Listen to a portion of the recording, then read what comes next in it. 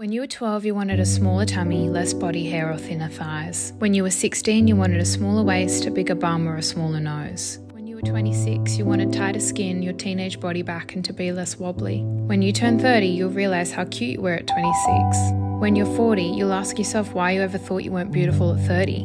When you're 50, you'll just want your joint pain to go away. And when you're 80, you'll realise you regretted every time you ever looked at your body with dislike or disgust. You'll wish you could go back to your old body just for a day to swim, run, jump and live.